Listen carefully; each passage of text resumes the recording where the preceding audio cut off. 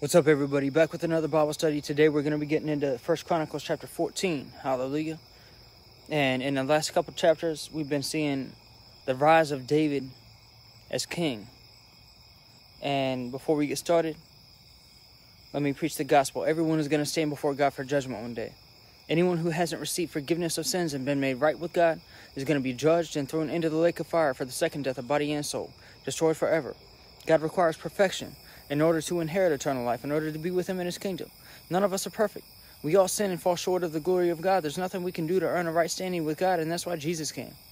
Jesus came 2,000 years ago, born as a human, faced temptation just like us, but lived a perfect life. And although he was perfect, didn't deserve any punishment, the death that he died was for us. The death that we deserve in the lake of fire for our sins, he died for us on the cross. So that through him, that death is taken away from us and we receive eternal life. Through him, our sin is taken away and we receive his perfection that he lived out. Repent and believe the gospel. If you believe Jesus died on the cross for your sins and rose 3 days later, and through his sacrifice is offering you eternal life, if you believe that and you truly turn to him and ask him to forgive you, he will forgive you. He'll give you the Holy Spirit and he will give you eternal life. Repent and believe the gospel.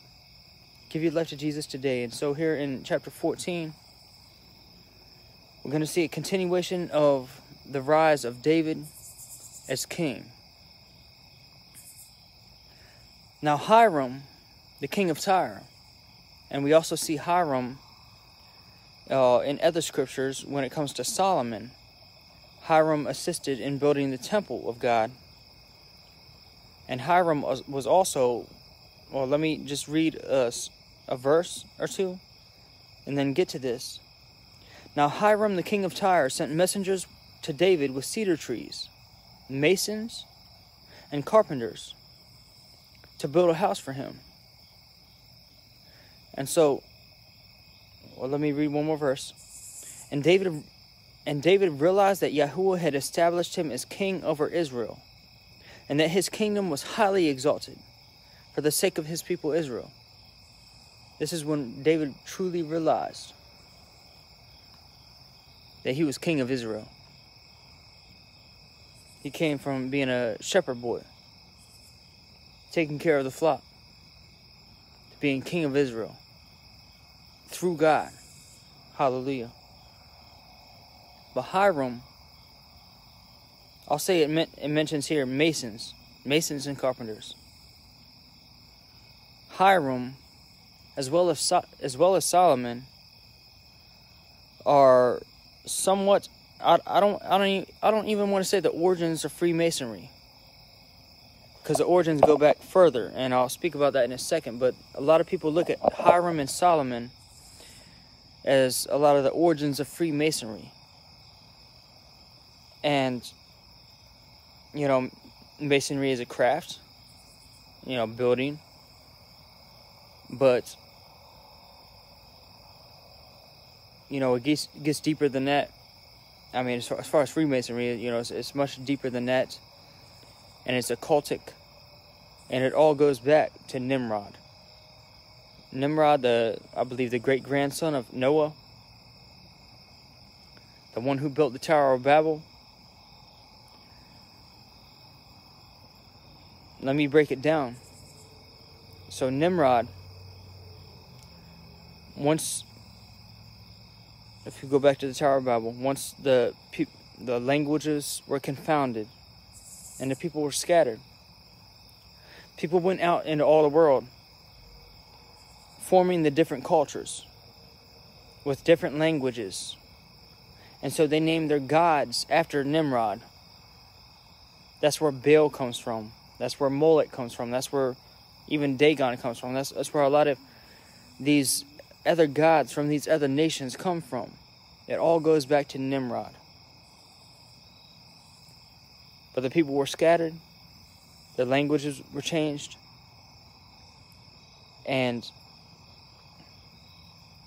But they're all worshiping the same guy, Nimrod, as God, the sun god.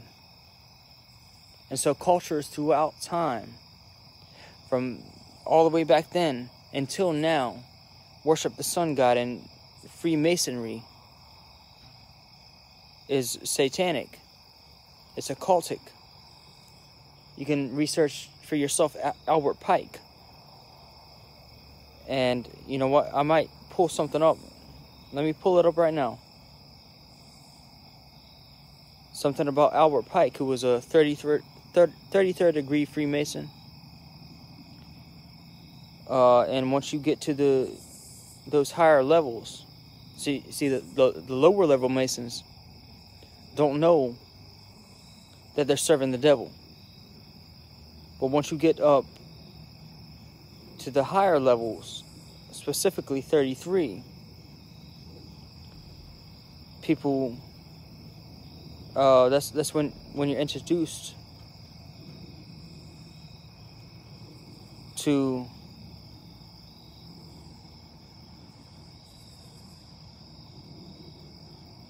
one second. I'm trying to type this in.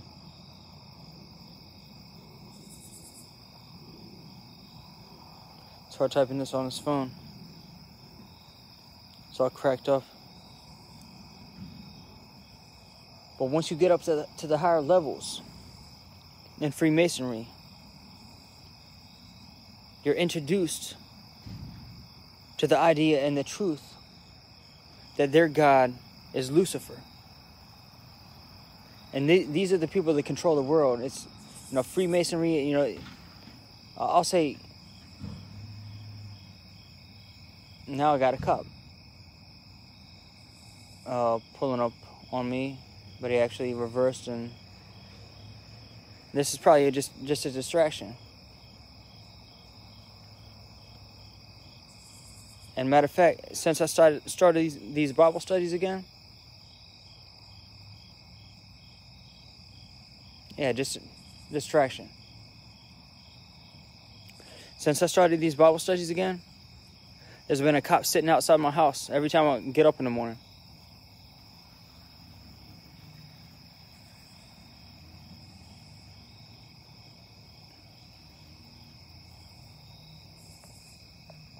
No.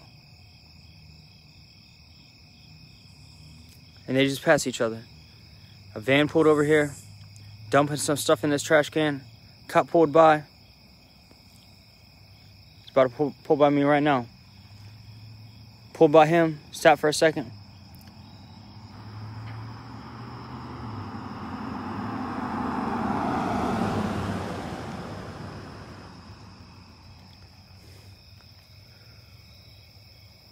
Stopped for a second. And just gonna sit there. But I'm just doing a Bible study. I'm just serving the Lord. It's Freemasonry. Speaking about Freemasonry,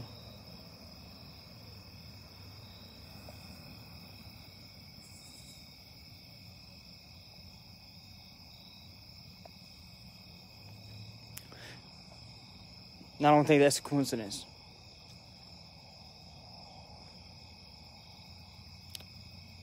Anyway, probably trying to disrupt my word here on Freemasonry. Again, back to the word. Hiram, king of Tyre, the builder, and Solomon, Masons look look back to them as like pillars of Freemasonry. But it all goes back to Nimrod.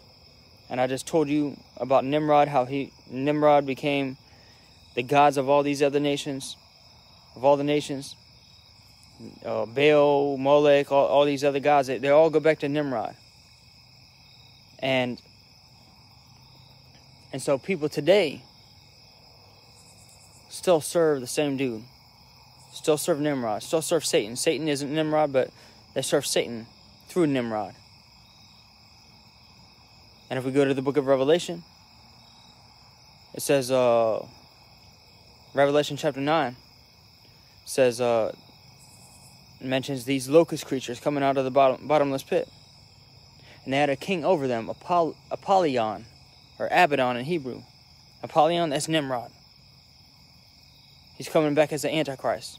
There's another scripture that says the beast comes out of the bottomless pit. That's that beast that comes out of the bottomless pit, Apollyon, Nimrod. And so, like I said, many lower level Masons don't really know what they're into, but they're still involved in wickedness. Not even by association, but because of some of the things they do. And I know this personally based on the harassment I deal with. But once you get up to the 33rd degree, that's when they introduce that the God is Lucifer, that Lucifer is light, this and that. And so let me read a little bit of what we have here. Albert Pike, this is August 15th, 1871.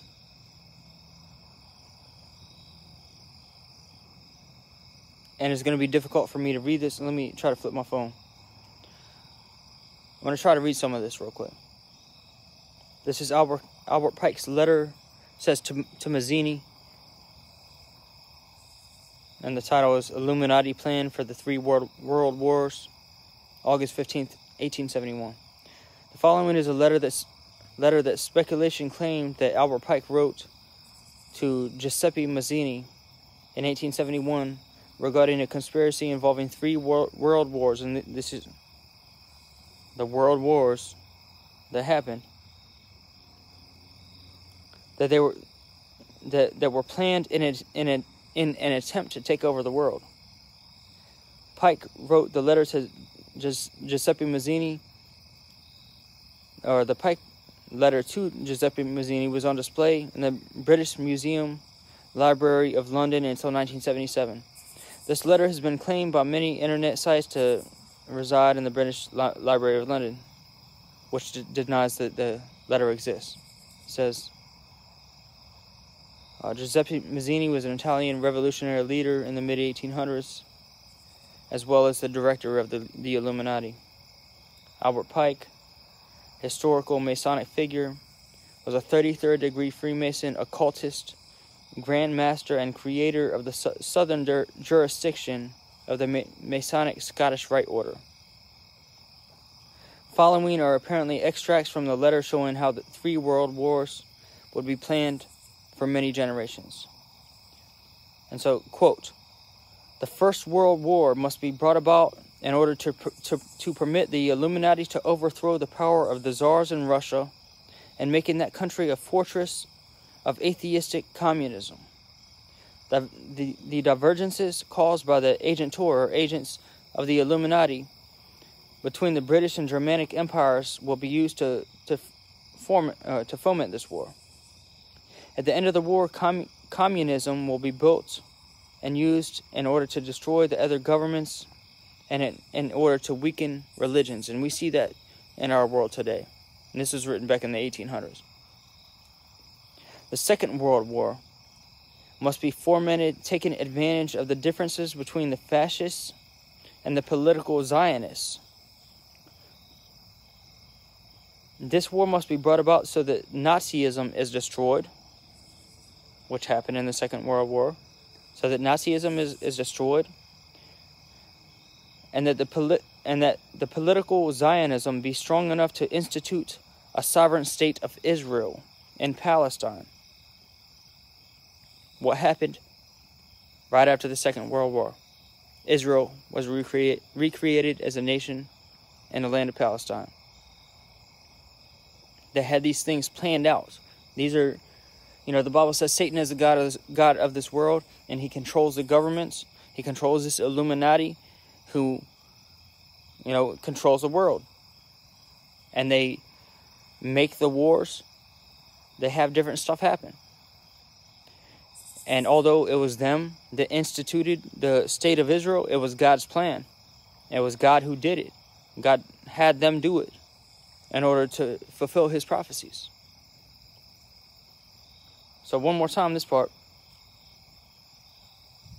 The war must be brought about so that Nazism is destroyed and that political Zionism be strong enough to institute a sovereign state of Israel in Palestine.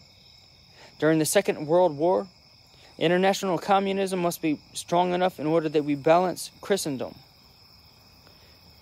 which would be then restrained and held in check until the time when we would need it for the final social cataclysm, until the time that they would need Christianity,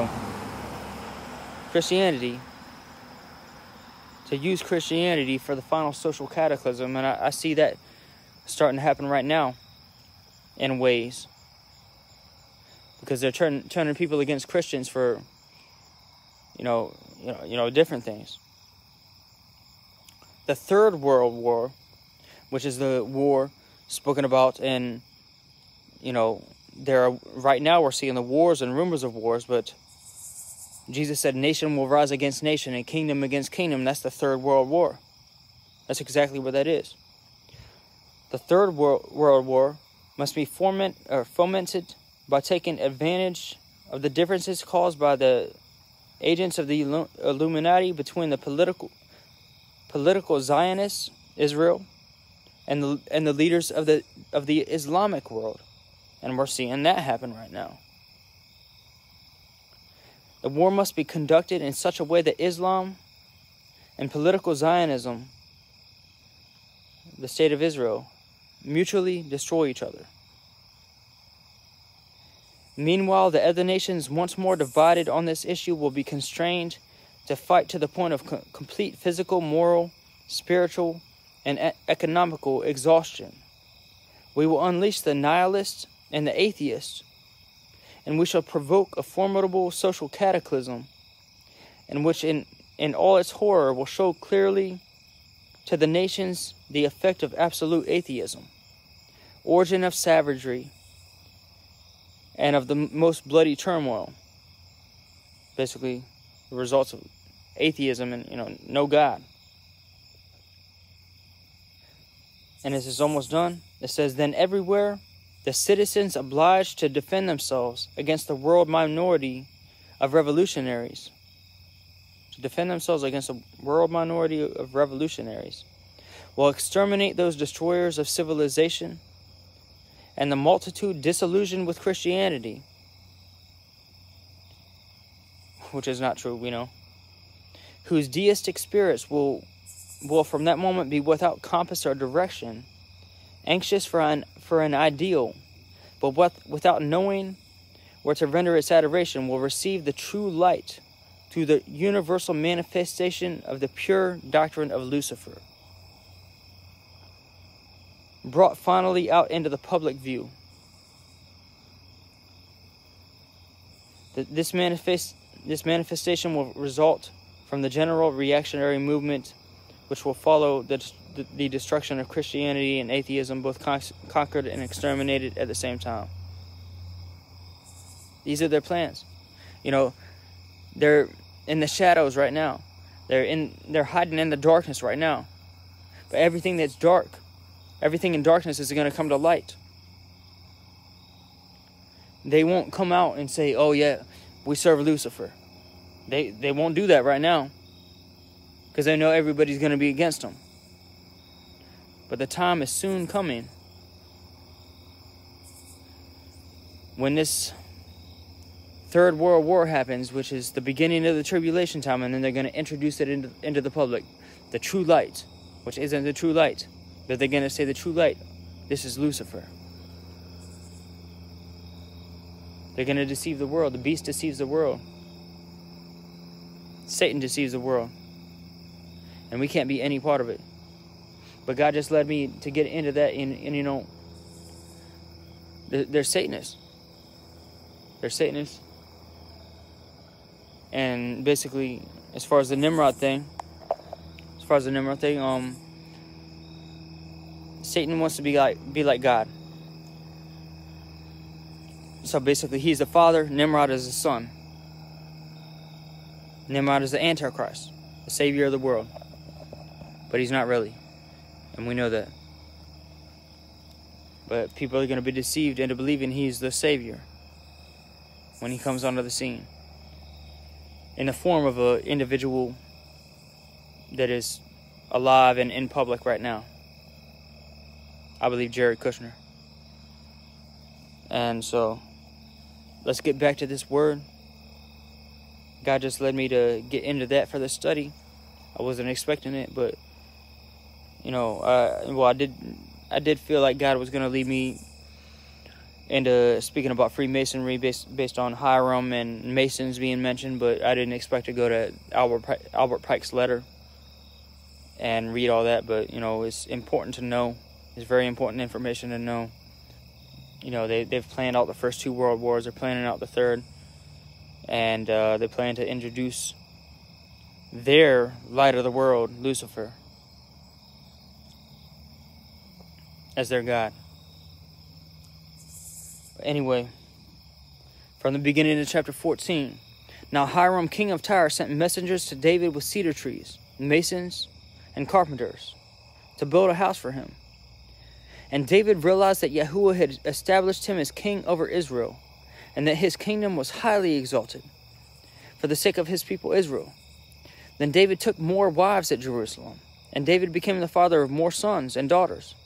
These are the names of the children born to him in Jerusalem: Shammua, Shobab, Nathan, Solomon, Ibhar, Elishua, Eliphet, Noga, Nepheg, Japhia, Elishama, Belida, and Elephalet. And these are the children born to him in Jerusalem. I don't know if he had any others or not. That's not mentioned in the scripture, so let me actually count these. 1, 2, 3, 4, 5. 13 children here. When the Philistines heard that David had been anointed king over all Israel, all the Philistines went up in search of David. And David heard of it and went out against them. Now the Philistines had come out and made a raid in the valley of Rephaim. David inquired of God, saying, Shall I go up against the Philistines? And will you give them into my hand? Then Yahuwah said to him, Go up, I will give them into your hand.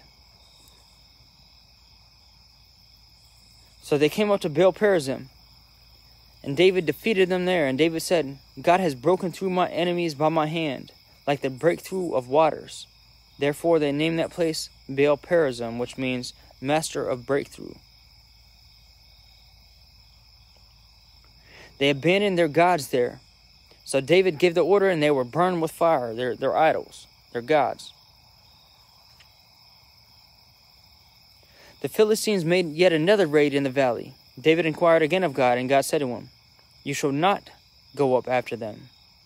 Circle around behind them, and come at them in front of the balsam trees. And so David, he could have just had faith in God and just went out against them, even though he didn't know the plans of the enemy, and God had different plans. We need to always inquire of God, and this one thing I believe God has gifted me with, or provided me with, is allowing me to hear His voice. I'll ask God something, and I'll get an answer. And I praise Him for it. I praise God, because I don't know where I'd be without His guidance with the Holy Spirit, especially, but also without His Word. I don't know where I'd be.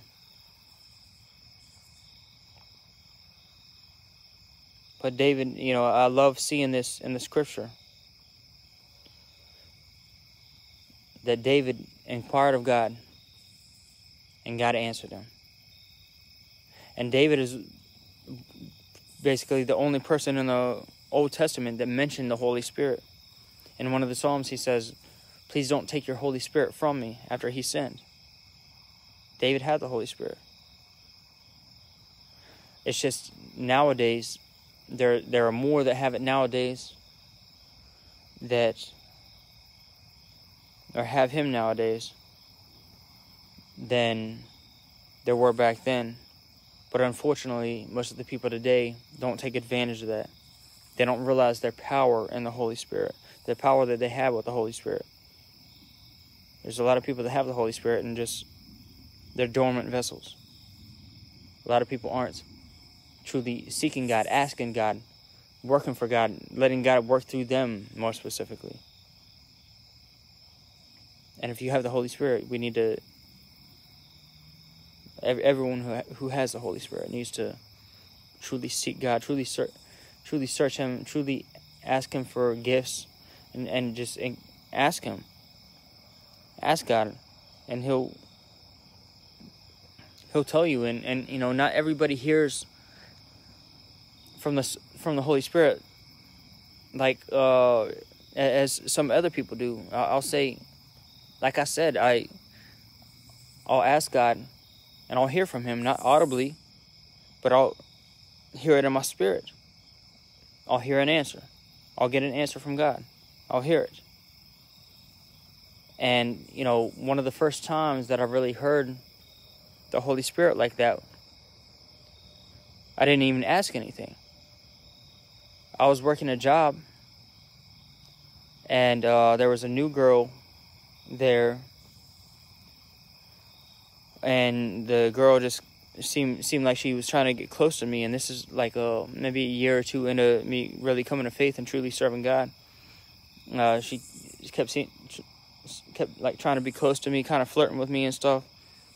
And then one time I was around her, I was at work. One time I was around her, and I just heard in my spirit, she's a witch. And I was like, Lord, I kind of tried to confirm it with him. I was like, Lord, is she a witch? I heard, she's a witch. And I didn't even know this girl's name. And so I looked up this girl on Facebook. And what do you know? Wearing the crystals, playing with tarot cards, and the pictures on Facebook. But I had no idea about this girl. But the Holy Spirit said, she's a witch. And I looked her up. And she was trying to infiltrate me. She was trying to, you know, get close to me, trying to, who knows. But God told me that. I didn't even know her name. And then I looked on the schedule and saw her name. And then I looked her up on Facebook. And what do you know? I did hear from God. God was right. And, you know, he speaks to me. And I praise Him. And He's given me, I believe He's given me great understanding in the Scriptures, especially the prophecies. And I thank God. Thank you, Lord. God, thank you. Praise you, Lord. Because I don't deserve it. I don't deserve it at all. I don't deserve God to speak to me. I don't deserve God to reveal to me things in His Word. I don't deserve anything. But God, I just don't get it. I just praise God. And we're almost done with this study. Let me finish it out.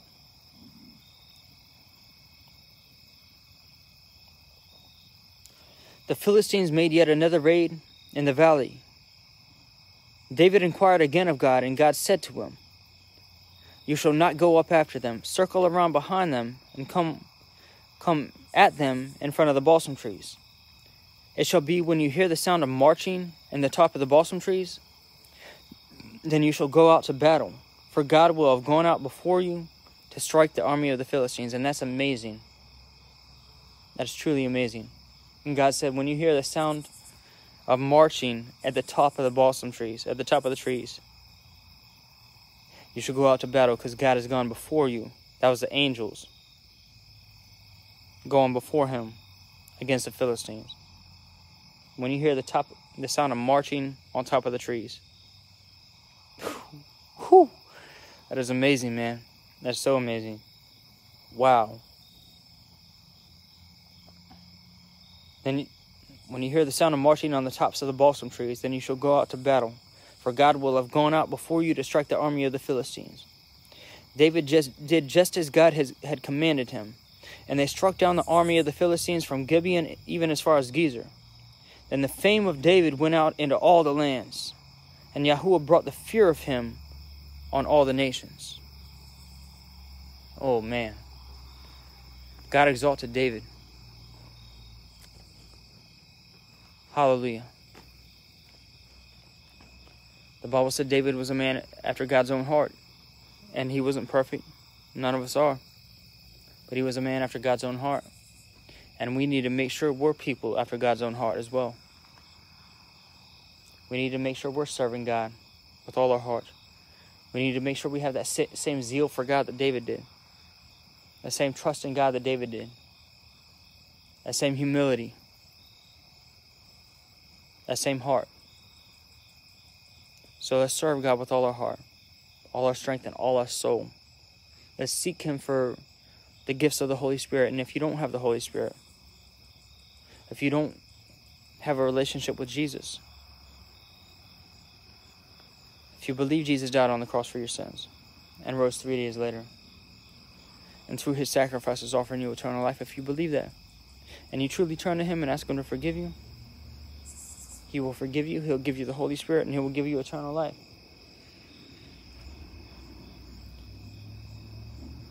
Repent and believe the gospel. Give your life to Jesus today, and once you do, you will receive the Holy Spirit. You will have God leading you. You will hear from God. Maybe not like everybody else, not like some people. And I'm not saying I'm special. I just praise God that I hear Him. That I can ask Him something and He'll give me an answer. I underestimate it. I truly underestimate it. And I just want to serve God with all my heart and do all His will in all things. And we all need to do the same. We all need to be born again. Die to our old life and be born again into new life in Christ, walking in righteousness. So let's live for God. Let's repent and truly serve Him. Let's be humble and blameless. Thank God for tuning in. Love y'all. Shalom.